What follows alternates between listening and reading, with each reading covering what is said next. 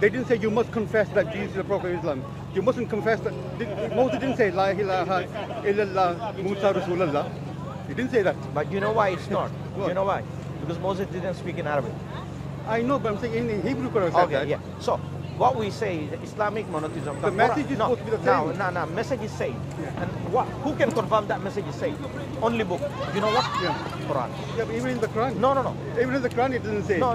That Moses asked for belief in himself. Okay. When Quran says. See, if I was to say La ilaha illallah, it's not sufficient for you. It's not with due respect, when Quran said وَكَلَّمَ اللَّهُ مُوسَى تَكْلِيمًا, when Moses spoke to God, in Quran saying, who is speaking to Moses according to Quran? Allah from the burning bush. Okay, so if you say Allah is speaking to the Moses, can Allah speak to anybody else other than his prophet directly? I think in the Bible he can. Maybe in the Wahi only comes Muslims in the Quran, but Wahi comes. Okay, who is in the Bible that Allah directly spoke? Well, I can't give you examples now, offhand. Okay. So, but I mean, I probably could. For example, say when Jesus got baptized, a voice comes from heaven and says, "This is my beloved son, in whom I am well pleased." Yeah. He was speaking to everybody. Then everybody heard him. Yeah. River Jordan. Yeah. Okay. And who was that? John was there. Yeah, John the Baptist. Yeah. John was there. Yeah. So we are talking about the prophet of God, right? Yeah. So prophet But other of God. people there as well. Now, my question is, who is God talking to? Prophet of God or directly the people? God always talk to the prophet of God. No, I'm not is talking a representative. Or even if we accept your argument that God speaks to the prophet through the prophet. Yeah. What I'm trying to say is the message is this: nowhere in the Torah will you find Moses people saying in the Torah, right? Not the Torah, but in the Quran. Nowhere, even in the Quran, nowhere will you find anybody saying Moses saying to anybody, "You must accept me as a prophet. You must confess me as a prophet." Do you know why I cannot accept this argument with due respect? Go on. Because we don't believe the Torah that you are referring. Even in the Quran. Let me hear me out, my brother Raj. The Old Testament you say, and the Torah in our understanding is not the same. I know. Okay. Now, therefore, I cannot use Old Testament as a label as a Torah. So the message you're giving here. No, hear me is from the Quran then. Hear me out. That is from the Quran then. That is from the Quran. Hear me out. Nothing from the Quran. Not from the Bible. No, hear me out. Hear me out. Comprehensively.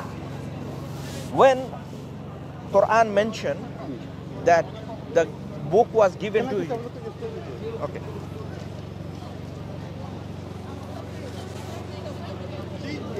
Come, I'll This Shema is from the Torah. Okay, right. This Shema is from the Torah. So, does it talk about one God? Yeah. And it doesn't say, and you must confess that Moses is the prophet of God. Okay. So now, am I being recorded here? Yes. You become famous now. Raj. The point here, who is receiving that message? When in any book, Old Testament, New Testament, Quran. Okay. It's not just Okay. This message. No. You are missing the fundamental points here. When God revelation come, who does God communicate to send that revelation? Prophet, human being, animal, stone, statue, mountain, or prophet? I've already accepted that is the prophet. Now, if already God is communicated his message through prophet, then your argument is finished. Done, right? Do you see? No. I don't think any point here anymore. Like Jeremiah was a prophet of God. Right. Ezekiel was a prophet of God. All of them were prophets. Now you're coming to my point now. Yeah.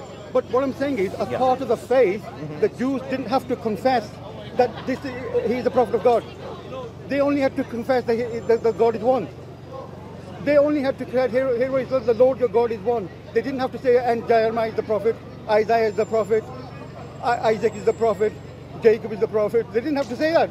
Okay. It wasn't part of the confession of faith. Okay. I'll give you a scenario now. Then I'll test your standard now. You got your last chance now. Last chance. No. Show to me from anywhere that any other prophet apart from Muhammad. Raj, any other prophet apart from Muhammad. Your argument has been debunked. You realize, yeah? You realize. Now, I mean, the smile doesn't know. You're living in a fantasy world. You're living in a fantasy world. The smile doesn't make your argument. What you're saying Prophet, is like fashion. No. You have to say the things. I mean, to keep your faith intact.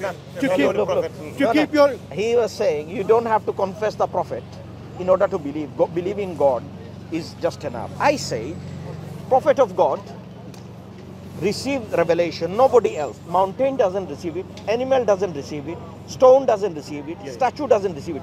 Who received the God revelation? Prophet of God or statue and stone on human being? Who? See, the point you're missing is my brother. The point you're missing is this. Raj clearly confessed here that his argument is done. You know, he was saying, how can I believe in Prophet where Old Testament they don't believe in Prophet? It's a very silly argument, and I don't have to argue with the people. Exactly. Okay, let me give you one passage on Ezekiel, Raj, on Ezekiel, when it was mentioned that nobody will bear the sin of no one.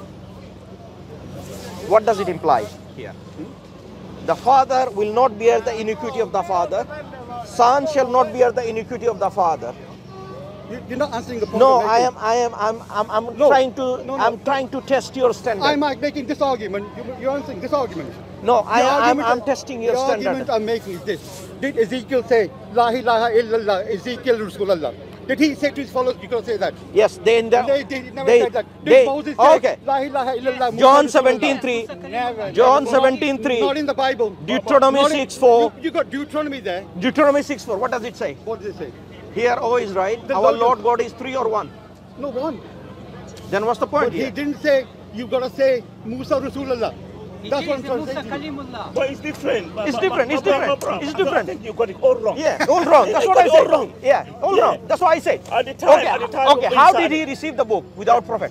How did he receive the book? Okay, how did you receive the book without prophet? Look, you're saying the wahi was on the prophet. I know what you're saying. Yeah. What I'm saying is they didn't require a confession of faith in themselves. They did. Show me somewhere. Show me. What does he mean by that? I don't know. I am not understanding. Do you ever find any Jews saying, Raj, explain your question. We're not understanding your question. We don't understand the question. Exactly. Because all the prophets, in Islam, you require a faith in the Prophet. It's not enough to say La ilaha illallah. What about faith in the Prophet? Raj, you're talking to us, not the camera. Look. What about faith in the Prophet? Talking to us. No. You're talking to us. No one's talking to the man behind the camera. Okay. What did Jesus say to the followers? Yeah. He did not. About believing Jesus did not say La ilaha illallah. Isa Rasulullah. He did not say that. Okay, what is John 17:3? Okay, that's enough. I made my argument. I think he got it wrong. Subhanallah al-Azim. So basically he was... Brother Lamid, come here. Because I don't know. I just came. Yeah. So he one point say Jeremiah is a prophet, Jesus is a prophet. At the same time he can say, where is the confession that we have to believe in prophet? And I told him that argument, how do you know this is a word of God? Because God didn't communicate his message to statue, to stone, to animal, to cow, to goat. Who? Prophets and messengers. This is not a rocket science. If someone say, I wanted to see, but he put his hand in the eyesight like this, no one will be able to show him. Yeah. We ask Allah to guide Brother Raj to Islam. Jazakumullah khair. Assalamu alaikum. I think that's it. Basically, he was asking that in the prophet, you don't have to say that prophet, we have to believe in prophet in terms of Jewish understanding, which we don't believe. Our belief is we believe in Allah and His Messenger and whatever has been revealed by Allah subhanahu wa ta'ala. So it is their belief which shows that it's not a comprehensive belief. They accept Allah, but they don't accept as a prophet in their testimony. That shows how weak the beliefs are, because you accept the information but you reject the source. So it doesn't make any sense. How can you accept someone's information at the same time reject the source? So in Islam it's compatible that we accept the source and we accept accept the source as a prophet, Allah, and the mediator, which is Prophet sallallahu alaihi wasallam, as a messenger of God. So we accept. So our creed and aqidah is clear. So we believe in Allah, we believe in the last day, we believe in the messenger, we believe in the books, we believe in the Yawm al-Qiyamah, and we believe in the predestination. So our belief is clear. So just wanted to add that. So we don't have the similar belief like them.